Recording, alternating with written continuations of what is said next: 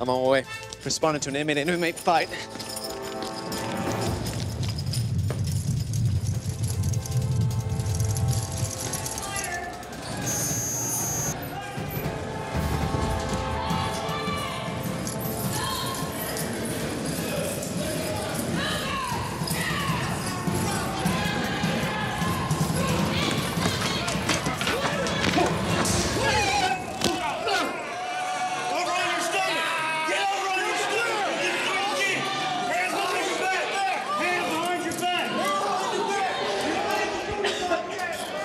He did that for the phone. Hey, don't move, man. What I say, don't move. I'm sorry. I didn't.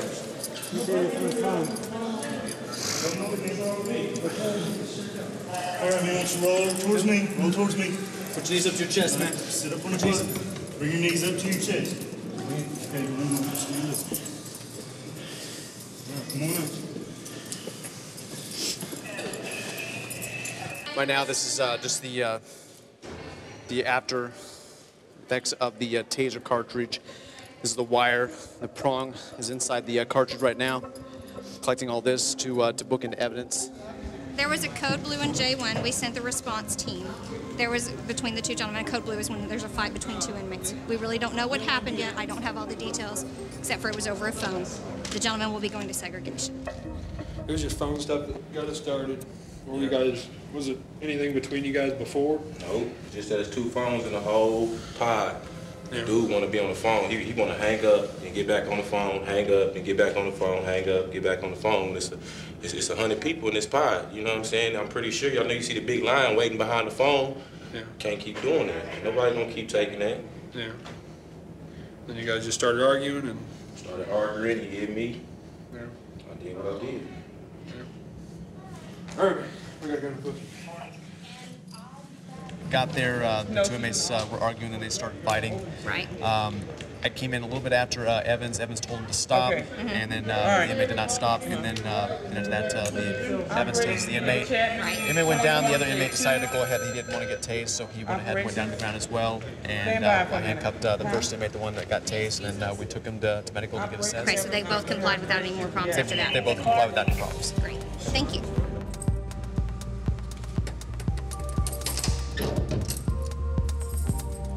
Hey, Anthony, I need you to tell me what happened yesterday. What started everything between the two of you? The phone? You guys got into a fight over the phone? Yes, ma'am. You guys had any problems in the past? No? So who started it? He hit me in the back of the head. He hit you in the back of the head? What did he hit you with? His fist. His fist?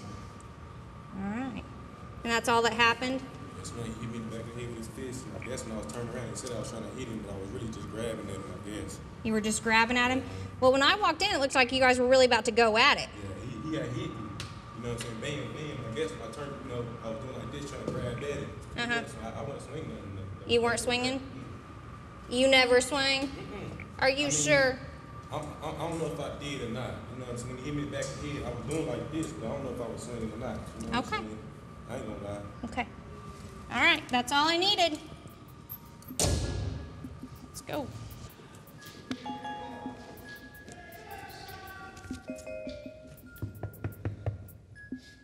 Come here.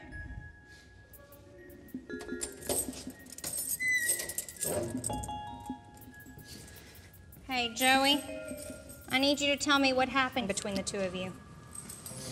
With my mama.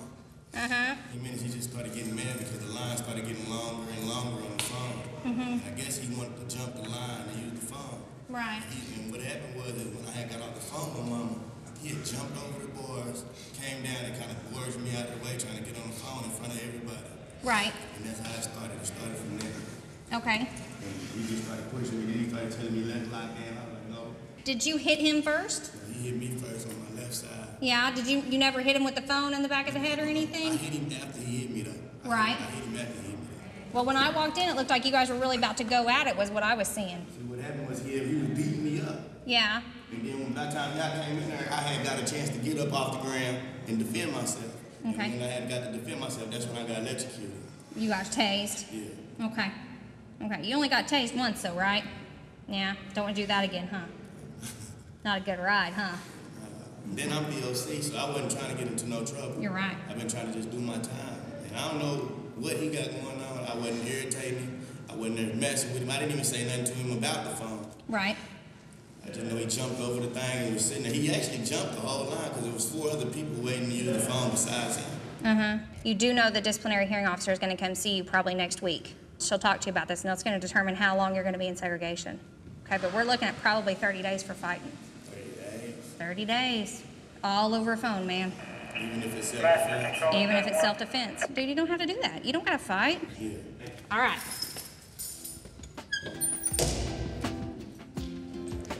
All it was a fight over the phone. What these guys don't realize is that every time that they get into a fight, it's always going to cost them 30 days in segregation because every action they have is always going to have a reaction.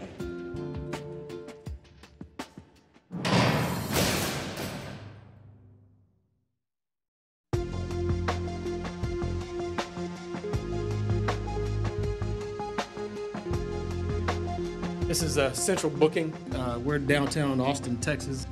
80 to 90% of the people that we get on a given night, you know, maybe really upset that they got arrested, not very understanding of, you know, why they're here. On this job, you have to put your thinking cap on because you never know what you're going to run into on a given night and how creative you're going to have to be. And sometimes you have to think of some good ones.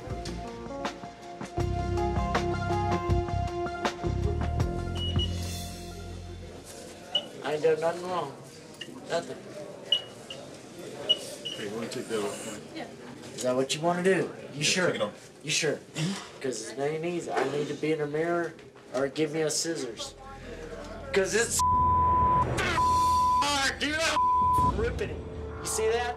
Now, would you like to take it off? Would you like to take it off? Let me go to the back and take it off. Wow.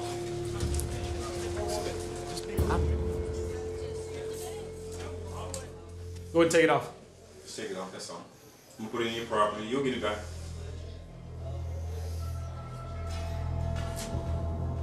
Don't step over here.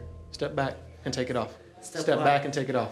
Step back to here. Is this where you'd like for me to take it off? It's all about safety. I know, but It's the nothing way personal. y'all are confronting it, let me tell you something. Okay. Okay? Go, while you're talking, you can go ahead and remove that. No, I'm gonna talk. No, not no. All right, then you do it. Go ahead and sit down. Sit down. See? Sit down, sir. You go ahead You and do gonna that. throw me down, or what the is gonna happen, dude? Go ahead and turn around. Go ahead and turn around. Watch your hand.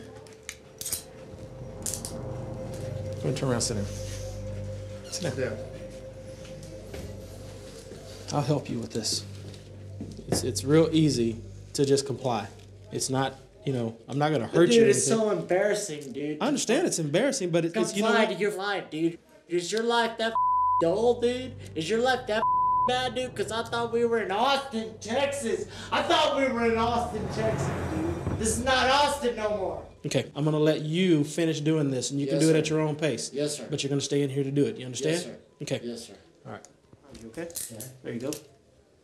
I'm brain dead. I lost my brain out of my skull in 3 spots, and y'all are messing with me. But anyway. Go ahead and work on getting that out before the nurse gets here.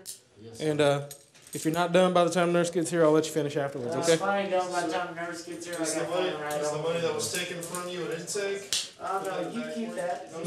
No, that's yours. You keep it on you. I'm gonna keep it in my pocket. What happened to my wallet, dude? Where's my social security card? Where's my driver's license? Where's my Visa card? The procedure is everyone that comes in gets to keep their money until we reach a certain point. You keep your money on you. The rest of your Thank you. property is Thank placed you. in a valve pouch Thank you. and sealed. Okay? Thank you. All right. Thank you. What happened with this guy, man? What happened to him? What happened He with was him? inside a bar and paid his tab or signed at the top of the tab instead of the bottom where you're supposed to sign. So when they approached him about it, he refused, tore it up, threw it in their face. And then when one of the bouncers asked him about it, he basically tried to attack a bouncer that was about 6'6". And right about that time was when we were going by, they flagged us down, so we peeled him off of him and took him into custody. What was that? He's not in his right mind to attack a 6'6" bouncer, man. What'd you charge him with? PI, theft of service, and assault by contact on the bouncing officer. All right. So probably saved his life. Yeah, right. All right, man. Charles has come in. He was a little irate when he came in, a little uncooperative. He has some. He has a pretty long beard, and he has rubber bands and things like that in it. And our policy is that we remove those things because it's been known that people hide contraband or other things in there. I've got him in that room so he can go ahead and take them out. If he's compliant, I'll go ahead and let him sit out there with everybody else. If not, he'll stay back there until he goes to court.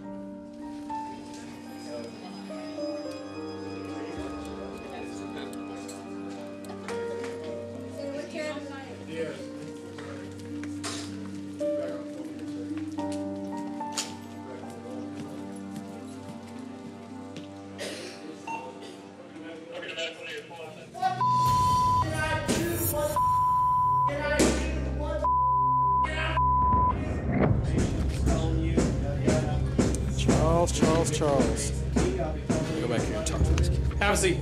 Have a seat and I'll talk to you. Where is my Visa card? It should be in my wallet. And that's got all of my said that I paid because they kept it behind the counter before I got it back. Listen to me. You're here on a charge. You've got to answer to that charge. We can do nothing about that. Since I didn't bring you here, but I have to keep you here, how about we cooperate until you can answer to your charge? Sir, yes, sir, I was cooperating. Which means don't bang on the door because you're going to cause this guy to get upset with you. You're going to cause people out there to get upset. Right. And if you start banging hard enough, guess what's going to happen? Guess what's going to happen? That's where we're going to go next. I don't want to put you in there. Last word, don't bang anymore. Yes, sir. Because we're going to go to the next level, okay? Yes, sir. All right. Yes, sir.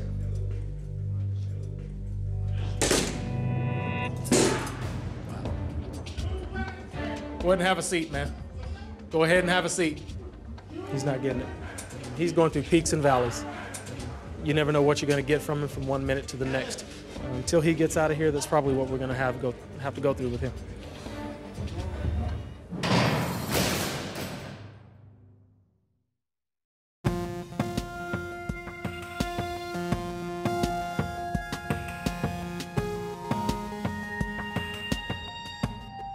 Biggest fear, my concerns are safety amongst staff and inmates as well.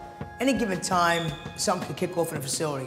And that, as my job as a supervisor, I have to determine real quick if we go to a day room, I gotta be able to focus in the day room, see what's going on real quick, and deploy manpower. You always gotta be up on the awareness. Don't take things for granted. You never know what's gonna go on. You never know what's gonna happen in a correction facility. Size policeman for the Main Street Visitor Center. 10-4. I just got called to report to the visiting center. I don't know the whole particulars yet, but once we get over there, we'll find out what's going on.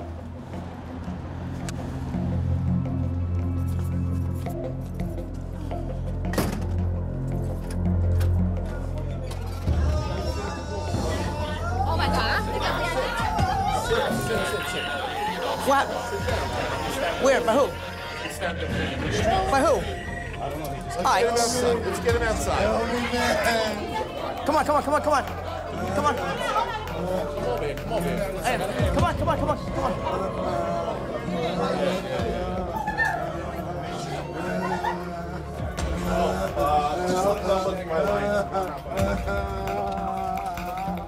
All right.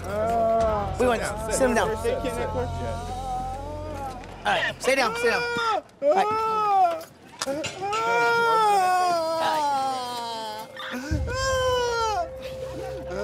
What happened? You got any happy hands? Can you tell me what happened, bud? No. Where did this happen? Oliver Street. Where? Oliver Street? Yeah. You know who was? A couple guys? Yeah. And two females. Two females stabbed you? Yeah. Where's you stabbed in the back? You know what they're wearing? I know their name. All right, hold on a second. Marshall Street female to Officer Arboleda. You got medics coming? Did you call for medics? On board, yeah. Okay. 12, only Oliver Circle, two females are pulling up. Just lay down. All right, right now we have an individual that was stabbed by, he's saying two females, about 2 blocks from the facility. He came shoveling into the facility and started yelling and he got stabbed. Sergeant, Go to Sarge, John. It's some jeans. Jeans? Yeah. He was with two girls? Yeah. So it was one guy with two girls? Blue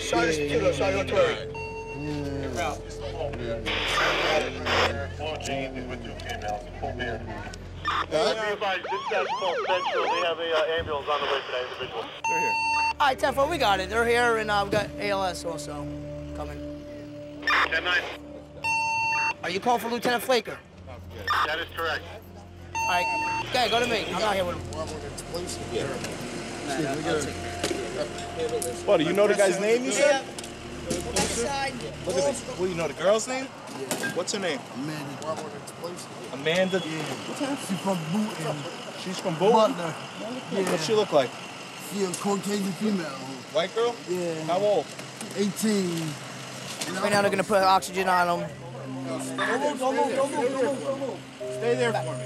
Now they're gonna transport the individual to St. Joe's emergency room, which is about a half a mile up the road. And our patrol division sergeant here's now. He's gonna put some units in the area, see if they can locate the suspects that did the injuries.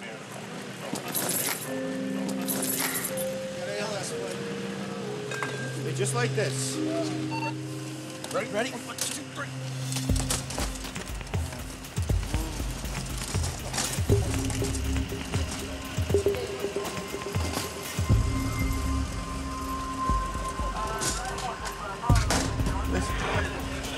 This is the first time that I've seen that in 15 years that we had a civilian get stabbed and run into the facility like that. He had 2 stab wounds to his back around the lower area, part of the lungs. Any stab wounds that involve the lungs can be potentially life-threatening. So is it a life-threatening injury? Yes, it is. So hopefully we just helped him live another couple days, another year, live out his life fully. So let's hope for the best. Hopefully he makes it out tonight, make sure he's okay, and he's able to walk past us tomorrow and say thank you.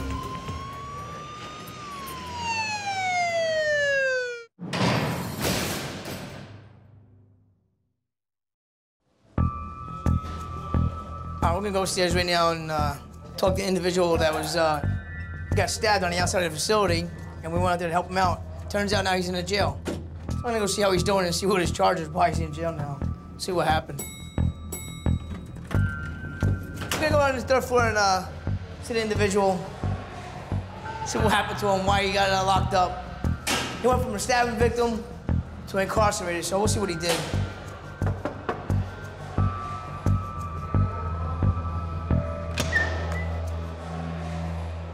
Come here. So what happened? What this? Yeah, let me see. You stabbed up? Yeah. We band you up, we help you out, we saved you. You called me for that? And how'd you go back, how'd you get locked up? Some man, they put me in, man. For what? What'd you charge? First-degree robbery and second-degree assault. So you got stabbed on the outside, we band you up, help you up, send you to the house. Now they trying to say I stabbed somebody. Now you stabbed somebody. That's what they said. But you didn't stab nobody. Nah, I ain't even got no... What? Did you retaliate against the guy that stabbed you? Nah, I don't see none of them. Okay, so you don't see them no more? Nah, because I got somebody investigating. All right, well, have a seat. I'll talk to you in a little bit, all right? All right, thanks. All right, Ward. He was stabbed, and now he's back in here supposedly getting charged with stabbing somebody else. I guess it's luck of the draw, huh? It's a freaky thing. So we'll see what happens.